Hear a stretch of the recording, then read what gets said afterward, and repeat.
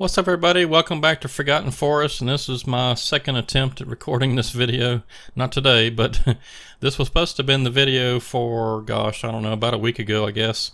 And for some reason, sometimes whenever I switch between computers, OBS wants to switch audio sources on me, or maybe there's an update or something. I don't really know. But anyway, I didn't get the game sound. So anyway, here's what happened. So you can see the truck has kind of we've had an accident here. So I got going, and this is the Pitts log trailer that I'm using, and it gets a little bit tippy sometimes whenever you have it loaded down pretty good and get to going fast and make turns and whatever. It wants to tip right over. And so I just got going too fast and tried to put the brakes on, and then the trailer just went over, and here we are. So I got the cable skidder down here or dozer, trying to get this thing flipped over, but it looks like that ain't gonna happen. So I think what I'm going to do, and I know this is probably not very realistic, but I'm just going to reset it because I don't feel like driving the loader all the way down here and all that good stuff. So yeah, we're just going to cheat a little bit, so y'all just hang with me. Alright, so I just went ahead and reset it back to the shop. I didn't really feel like driving the loader all the way down there, because at 4 miles an hour it would take forever for it to get there. Then you got to drive it back. So we'll just get the wood chipper down there, chip it all up, and start over. But anyway, I guess this does give me a good opportunity as I'm going back towards the job site to show off the new feature that I was going to show off last time before I realized I didn't have any game sound. So we'll do that here in just a second.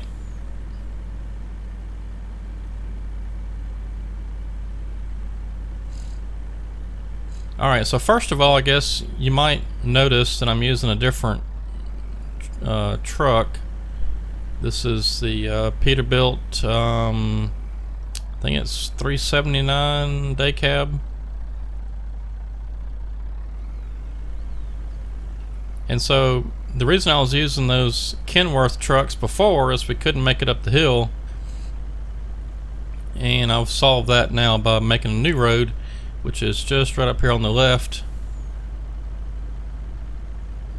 Alright, so before, if you remember, we were going straight, and then it's kind of at a weird angle, and we kept losing trailers. In fact, there's one still sitting over down there I haven't reset yet. So I made this little path that goes kind of more of a less sharp angle on the, I guess you'll call it, I guess I'll call it perpendicular to the way we're facing now. So it goes and then goes straight up that steep hill right over there where we just were, where the truck tumped over. So I got to looking, and if we come down this way, there's a steep little hill right there at the start, but then it kind of levels out just a little before it goes back up a little bit more. But see, it's a gradual increase versus the steep hill we were at last time over there. So you can actually make it up here with trucks that aren't heavily modded. So that's what I'm going to do. I just wanted to use some different trucks. I kind of get tired of using the same old thing every time. But see, as long as you stay on the gas and you're not loaded, you can make it up this hill with probably just about any truck, I would imagine, if it's got decent power. I mean, it's quite a hill still, but I mean, it's, you know, more manageable because it's a gradual increase instead of a 45-degree angle up. Because it is over there, it is steep. And this road right here just ties in with this the original road that I built, just sort of on the other side of the steep hill there. So it worked out pretty good. Took me a little while to, you know, cut all the trees and pick them up and plow the road and whatever, but it's totally worth it.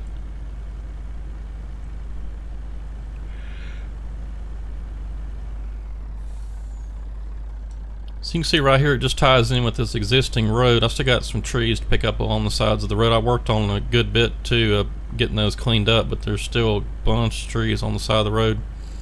Got to get chipped up.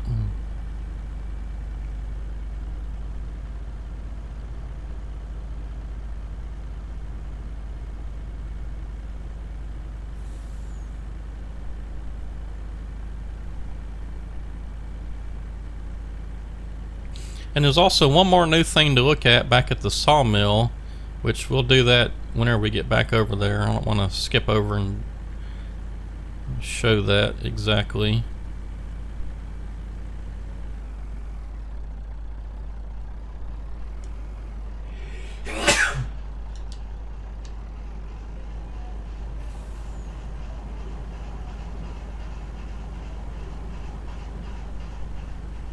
And I can't remember how we're... Oh, that's right, we still got a bunch of trees to cut over here. Yeah, I got to looking last time, and all this on the left over here is a good portion on the left over there we still haven't cut yet, so we're going to be here a little while. I'm just going to kind of cheat and go around here.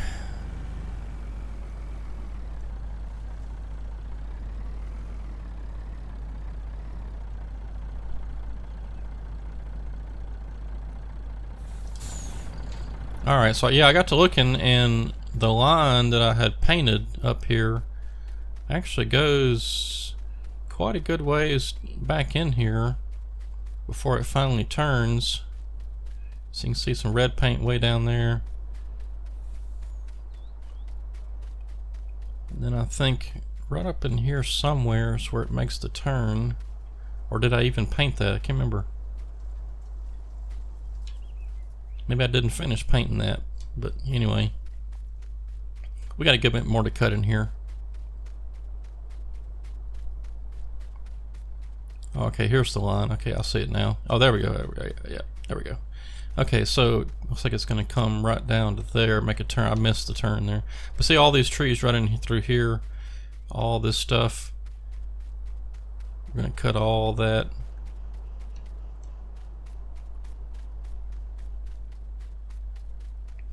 So still got quite a bit of work here on this site.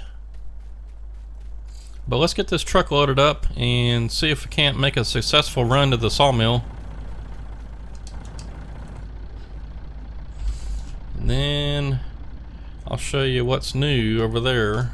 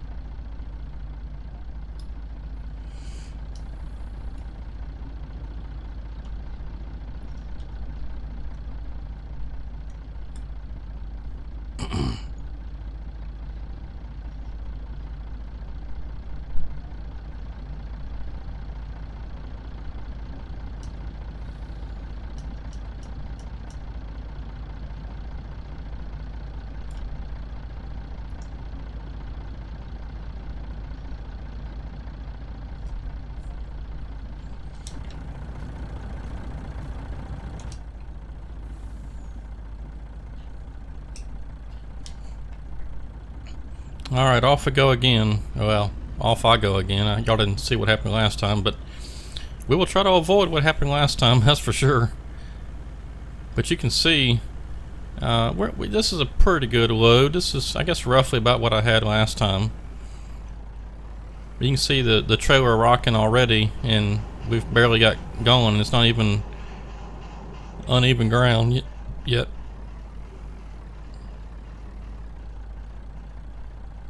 But you know, when the trailer's empty, it's really, really stable. I mean, you can swing it around in all kinds of curves at any kind of speed you want to, and the tires don't lift off the ground. It's just whenever you get a load on there, that this trailer right here, this Pitts log trailer, it really gets to rocking around and tipping, wants to tip over.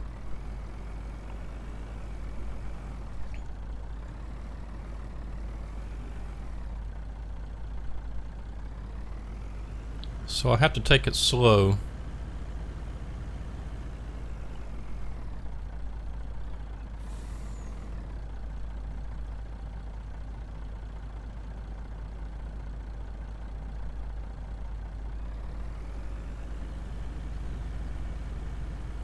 Let's see, right about, well, no, it wasn't here, but it was right down here somewheres when I realized I was going too fast. I started slamming on the brakes, probably right about where this curve, little small curve right here starts. But by then it was a little bit too late, because I had come around this curve and I was on two wheels, well, on one side. And then, yep, so right about in here is where it all went over.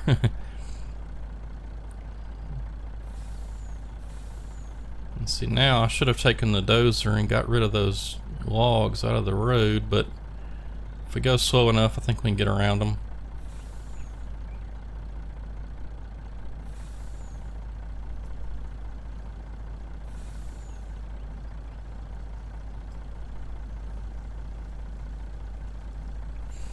But you just have to be really careful,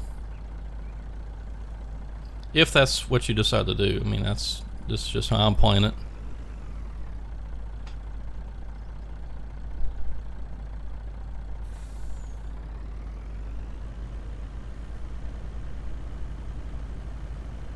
I like this Pitts log trailer because it's more realistic. I see a lot of these around here. In fact, I saw one just a little while ago.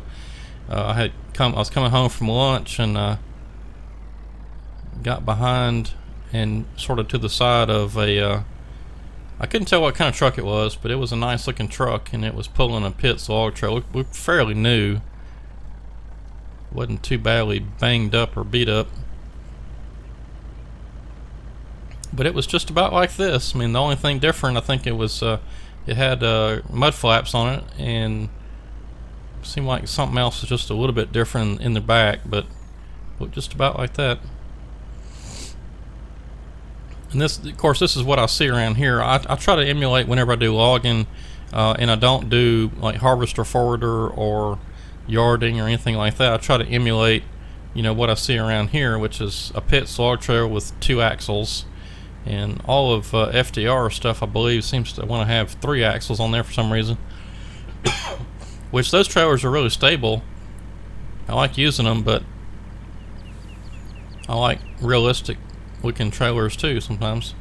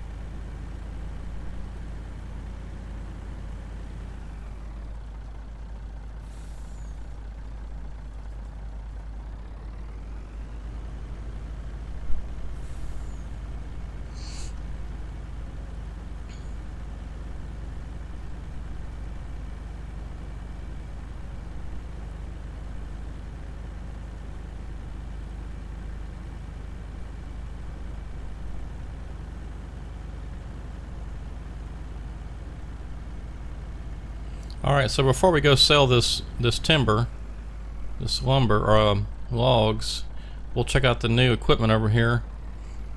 So another thing that happened in the video that I didn't get to show y'all was I loaded up a flatbed trailer with lumber from the production sawmill up there, and I went to unload it because it's an auto load trailer. I went to unload it right here on this sell point, and when I did, the trailer went nuts and went to spinning around, and the truck and trailer both flipped in the air about 50-60 feet in the air, and then came back down. Well, actually more than that.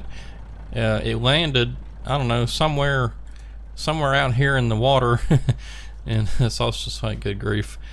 And then I had the little forklift over here, and I went to pick up those pallets of lumber. It wouldn't pick them up, so I had to get something bigger. So I got this New Holland wheel loader, which is just standard in-game stuff. But anyway, got that going. But let's go sell these logs.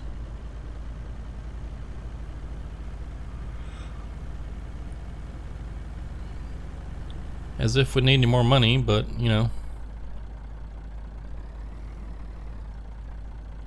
we got quite a mess over here. I need to clean this up.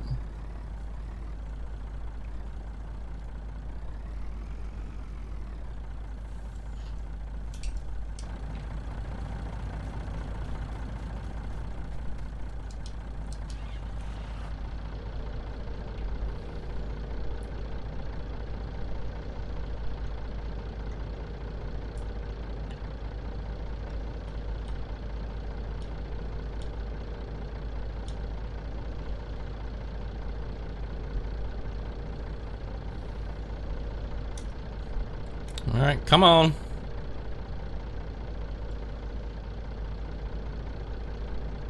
Why is that? I guess it just doesn't want to come out of there. There we go. There may have been one stick of wood that got caught in between the uprights or something. Bolsters. Anyway, we got it.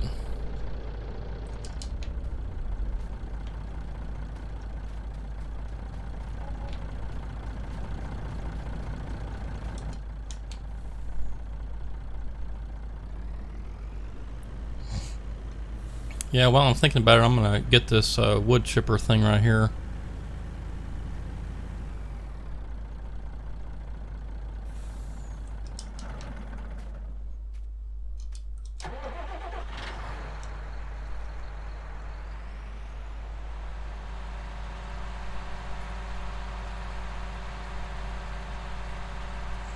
This is what I was using to clean up the roads, all those trees on the sides of the road. Just going down through there with the wood chipper and getting them. No sense really in trying to pick them up and process them and sell them. Probably don't get quite as much with this wood chips, but anyway, at least it's something. It's quick.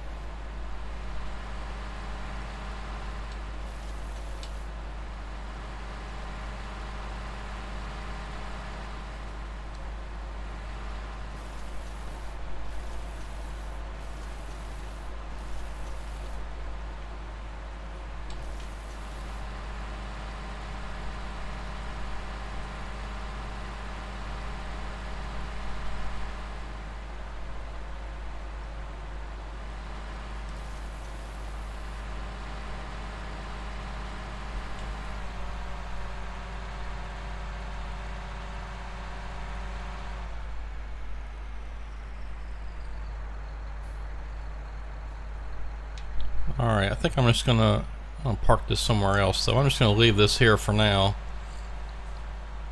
As I have time, I'll probably come back later and try to get some more of those trees along the sides of the roads picked up, cleaned up.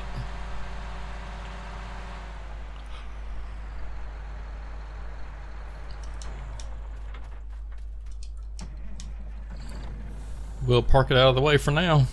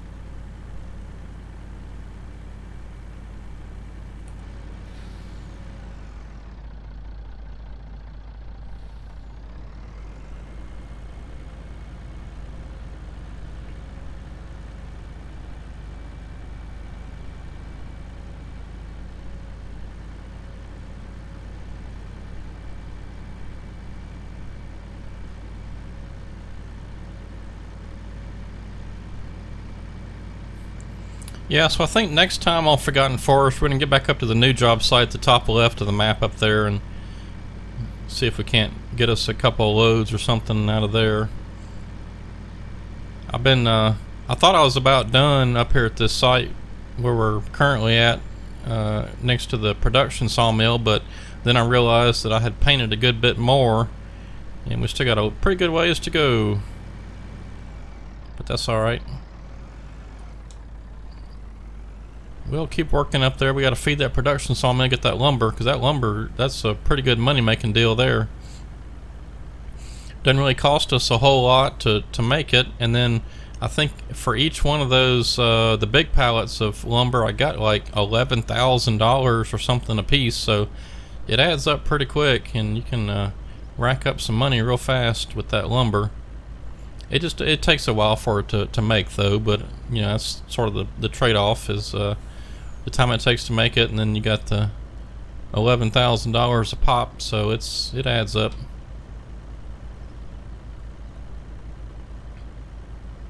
But see, even on this hill, this truck's struggling a good bit, but at least we can make it up there. The other one we can't even make it. You can get a running start at it and still not even make it. Maybe just the truck itself, I'm not sure, but a trailer, no way. Never make it.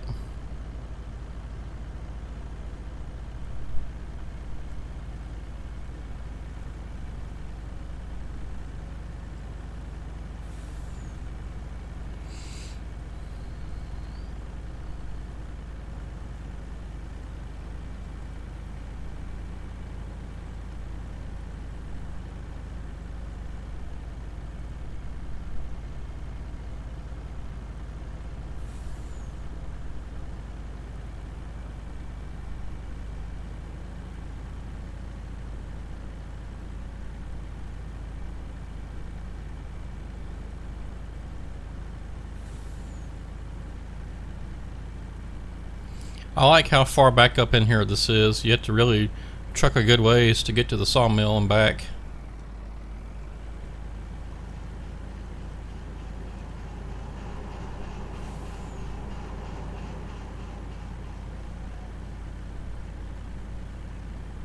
And probably this next load of logs right here, we'll just go ahead and take it to the production sawmill and keep feeding that.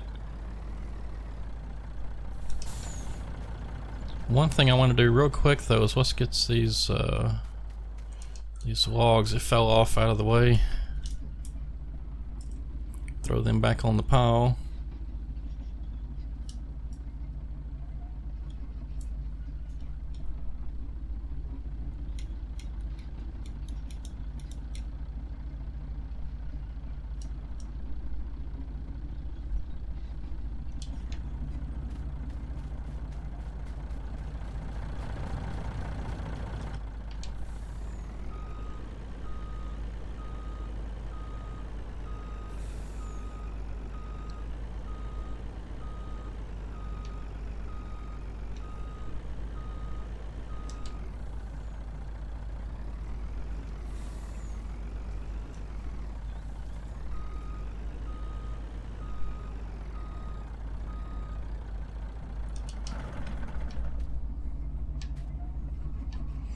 Alright, well, we're just about out of time for today, and I think the last thing I want to do...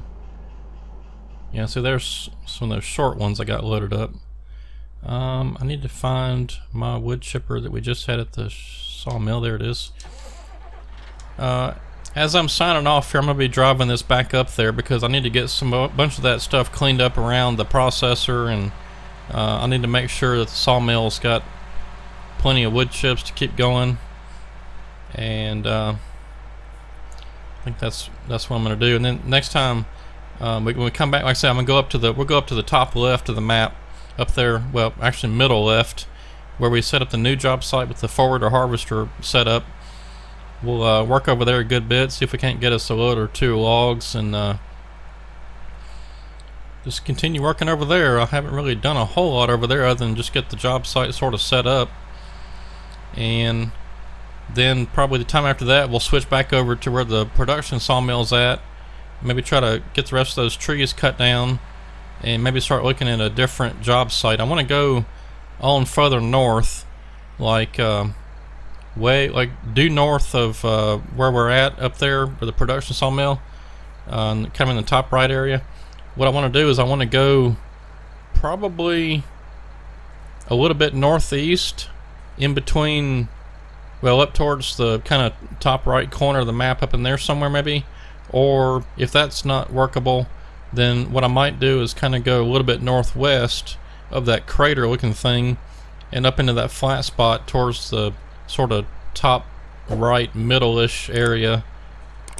Maybe up in there somewhere. That'd be kind of cool. Just to give us a longer truck length to truck it, you know, and then we can set up course play routes, and while that truck's delivering or coming back, we can be working on something else. That's always always the fun part of 4X maps, bigger maps, is you know, the length it takes to do anything, to get there and get back.